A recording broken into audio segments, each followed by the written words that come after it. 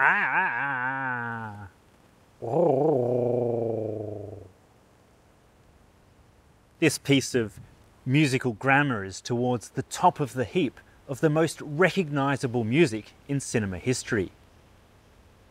Nearly 55 years now after its creation, this little motif is still as pertinent and innovative as it is iconic.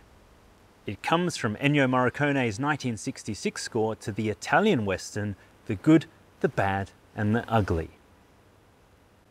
While the film's director Sergio Leone brought inventiveness, freshness and flair to his photography, his composer achieved the same with the music score. Together, the two artists created indelible moments cut on an expansive canvas set to the backdrop of the American Civil War. The film starred Clint Eastwood, Lee Van Cleef and Eli Wallach as the respective good, bad and ugly protagonists on a quest for a large cache of buried gold. Filmmaker Quentin Tarantino has described The Good, the Bad and the Ugly as, quote, the greatest achievement in the history of cinema, end quote. But what of the music? Ennio Morricone's score is a kaleidoscope of nature call and response symbols, agonized shouts, grunting male chorus, epic wordless female voice, haunting harmonica, spiritual bugling trumpets, tolling chimes, vivid surf rock Fender guitar, and sounds imitating gunfire. This overflowing pot of musical goodness is stylized, yet it's cinematic. It's at times avant-garde, yet embraces traditional film scoring techniques. But when taken as a whole, it's a complete rewrite of the film music rulebook.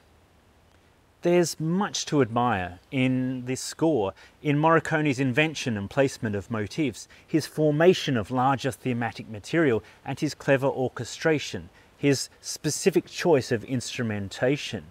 It was this orchestration process that Morricone considered can be more important than the act of composition.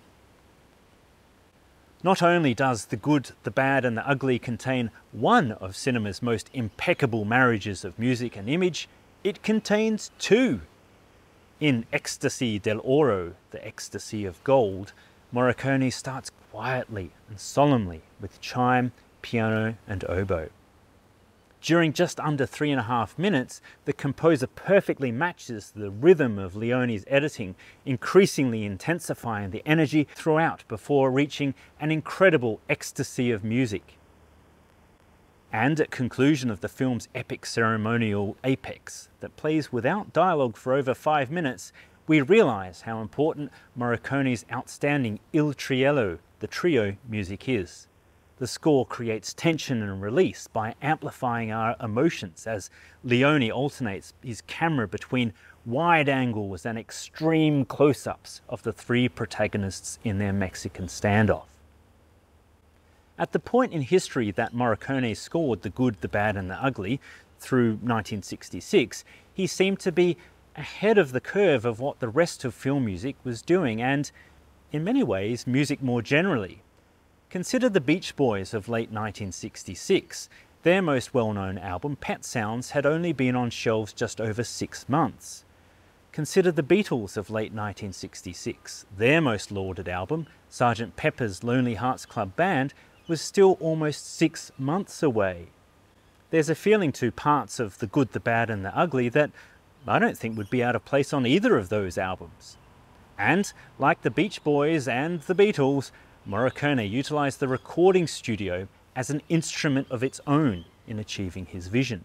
For example, he layered or superimposed trumpets, and he varied the amounts of artificial echo to create depth and nuance and perspective to mirror what was happening in the story arc. Music from The Good, the Bad and the Ugly was first issued on LP record in Italy at the boundary of 1966-67. The same 34-minute program was then issued on United Artists Records in several territories. By all accounts, it remained active and popular in their catalogue.